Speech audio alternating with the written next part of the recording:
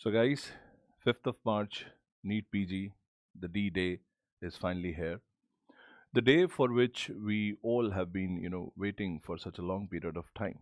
Being a senior, being your elder, being your faculty, my piece of advice, go all in. You have a lot to gain and hardly nothing to lose. So have faith in yourself and go all in. The second most important thing is please do show up. I see some of you getting a little demotivated and thinking some alternative plans that maybe, my cutout is not for this exam and I should maybe skip it. No. In any exam, you're not considered to be a failure unless and until you actually go for it and then fail in it.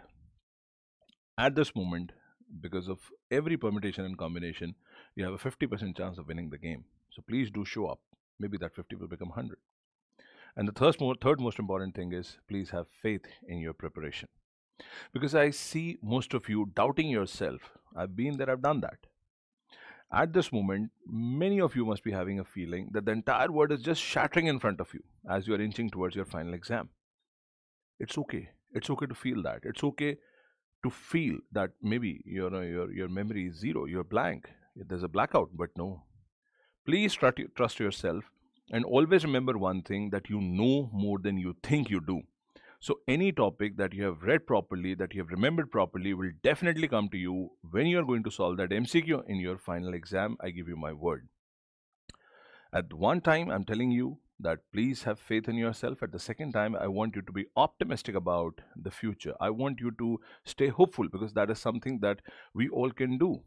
Optimism is a choice, so choose it.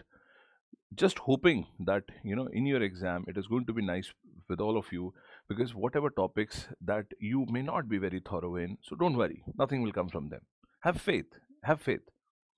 And the most important part is, whatever hours or days which are remaining, have the strongest belief that you're going to make it. Why? Because your reality is going to be the reflection of your strongest belief. So please do understand, it is very, very important for you. So every single moment from now on, whatever you're doing, you're revising certain facts, your notes, your questions, your TNDs, your GTs, your mock papers, or whatever. At every single moment, you do anything and everything with just one belief, that I'm going to make it for sure this time to the best of my capabilities, and I'll achieve my dream. There's no harm in doing that.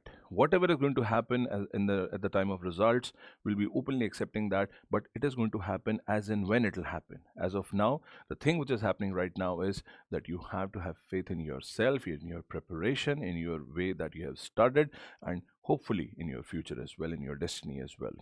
Nothing will go wrong if you have faith in yourself.